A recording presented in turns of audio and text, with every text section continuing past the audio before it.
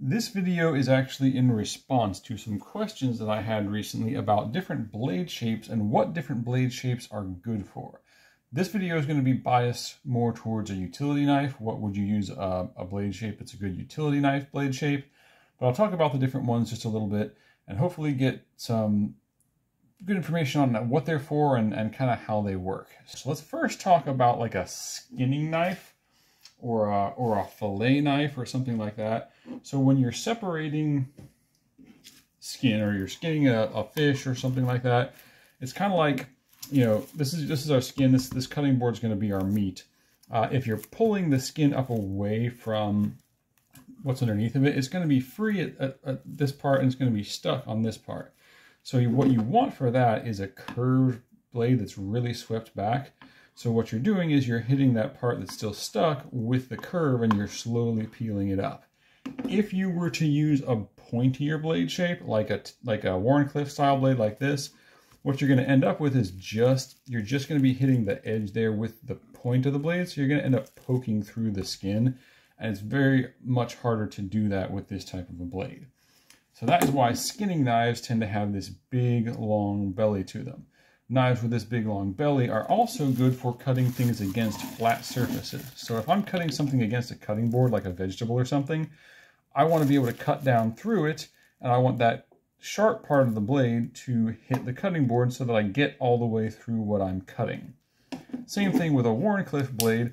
You can do that if there's a little bit of angle to it, but you're going to be more likely to contact the board with just the tip of the knife. So it makes it a bit more difficult. So that's not impossible with this type of knife. It's just a bit more difficult than with something like this. If you're looking at cutting rope, it's the opposite. So if you're cutting a piece of cord and you have a really big curve backwards in your blade like this, what tends to happen is as you pull through the cord, it wants to slip away from the edge of the blade. Now you can change the angle of your hand as you go through there, but that is difficult. It does take some effort. Whereas with a Wharncliffe style blade like this, it's more straight. And so you can see it just kind of ripped right through there.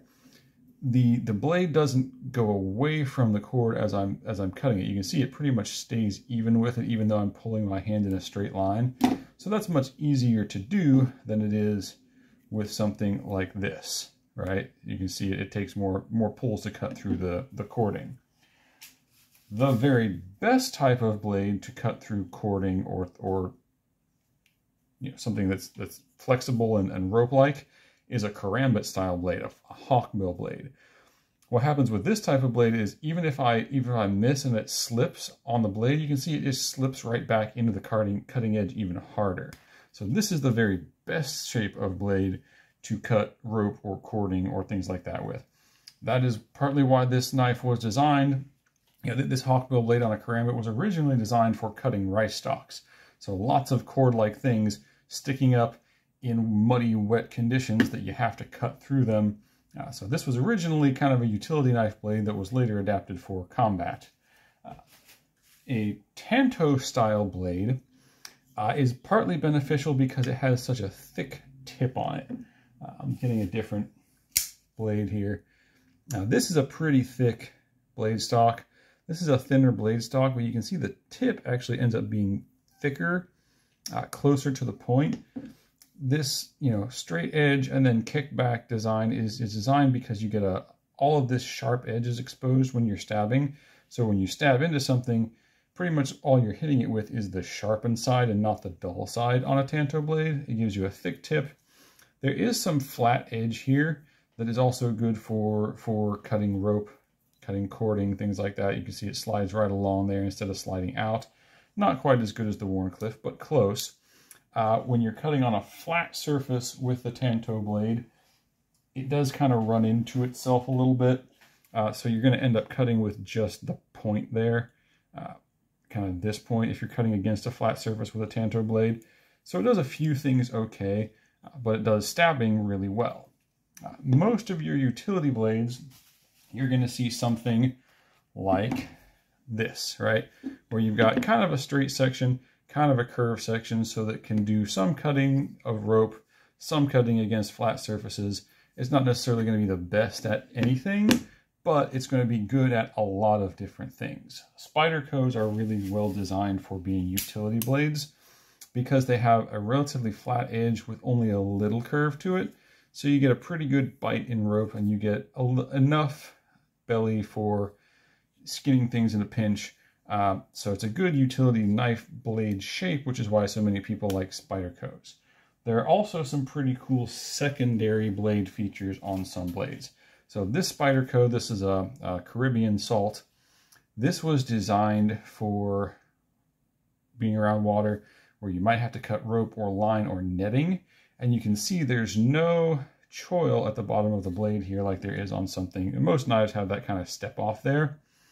This one does not have that because it is designed so that if you're cutting rope or netting and say it's drowning you and you can't get a good look at it, if it's stuck on your leg or something, you don't want to get a piece of netting caught here because it will keep you from cutting the rest of it, and now you're stuck in whatever you're trying to cut. Even if this goes all the way back on the blade, there's nowhere for it to get stuck, and you can still slice right through it very easily with a knife like this. So that's an important feature on like a rescue knife or something like that. So what is my favorite blade shape? My favorite blade shape for a utility knife is actually a recurve. Okay, this combines a lot of the best features of a lot of different knives. So if you're cutting against a flat surface, right, your recurve has that sweep back. So you can get full contact with the rounded edge of the blade on a flat surface and still slice things against a flat surface well. Same thing if you are skinning, right? If you're skinning something with a recurve blade, you still have the full benefit of that flat surface cutting into the skinning portion and being able to peel up that skin from what you're doing. If you are cutting a rope, you still have the full benefit of the backward curve like a karambit, where you can really get a full purchase on that item that you're cutting. And as you slide down it, it does not want to slide off. It wants to go back into the blade and cut harder. So I personally believe that a recurve blade is the best utility knife blade shape. It does have some different disadvantages. If you sharpen with a stone, this is kind of hard to sharpen because there's a lot of curve there, a lot of different directions, and a lot of, that middle part's not going to hit the stone very well if you're doing it this way. I sharpen my knife with belts. So to me, that's not a concern.